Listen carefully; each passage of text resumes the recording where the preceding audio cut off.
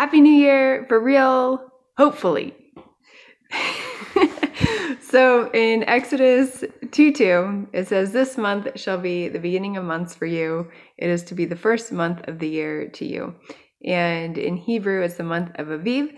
And the way that they determine which month or when the beginning of the year starts is based on the barley harvest. And if the barley harvest is ripe, which they call that in Aviv, that determines if the new year starts on this new moon or the next new moon.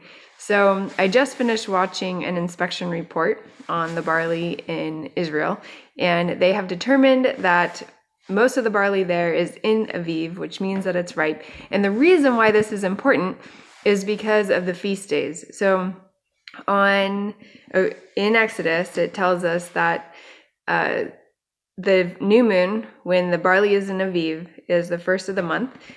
10 days later, you're supposed to bring the lamb in to be sacrificed for Passover, which is on, so that the lamb when in Jerusalem. So when there was still a temple in Jerusalem, this is what they would do.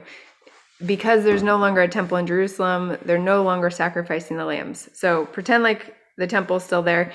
They'd bring the lamb in on the 10th, sacrifice it on the 14th, have Passover, sundown, so it'd be the 15th, and that's when the Feast of Unleavened Bread would start. And then what is cool is that the Feast of Firstfruits, which is the barley, from the barley harvest, is the Sunday during the Feast of Unleavened Bread, which is when Jesus rose from the dead as the first fruit among us to rise.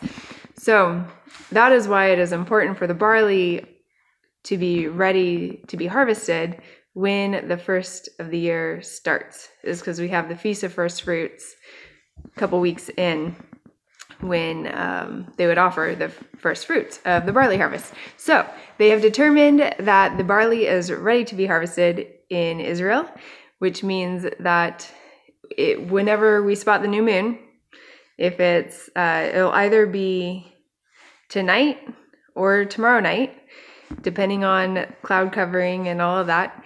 And that is when the New Year's is. So, Happy New Year, hopefully.